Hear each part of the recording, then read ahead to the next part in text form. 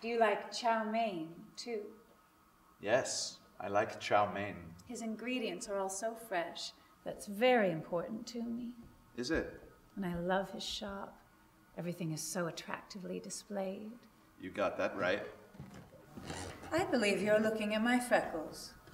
Yes, I was. I like them. I don't. I do. I don't.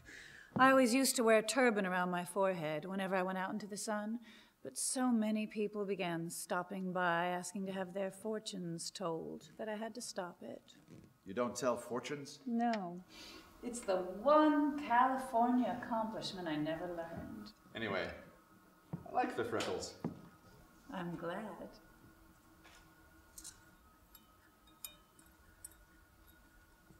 Well, how about those policies? He's still talking about the automobile club, but I think he's going to renew with you. I'm glad of that. I didn't say anything to him about the accident insurance. No?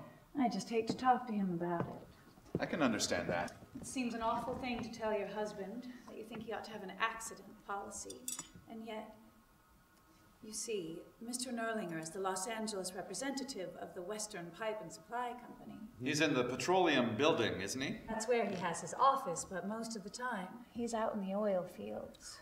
Plenty dangerous knocking around there. It makes me positively ill to think about it. Does his company carry anything on him? Not that I know of. Man in a business like that, he ought not to take chances. I tell you, how would you like it if I talked to Mr. Nerlinger about this? You know, not mention where I got the idea, but just bring it up when I see him. I just hate to talk to him about it. I'm telling you, I'll talk. But then he'll ask me what I think.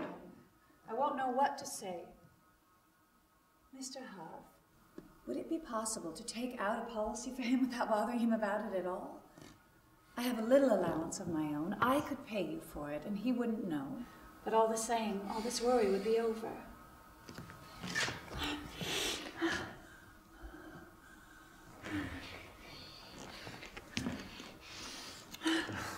I liked you all the time. I don't believe it. Didn't I ask you to tea? Didn't I have you come here when Belle was off? I liked you the very first minute.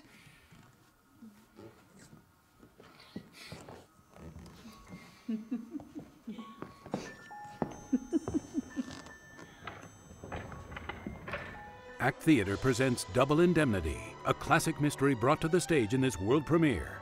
Don't miss Double Indemnity, now playing through November 20th at Act Theatre.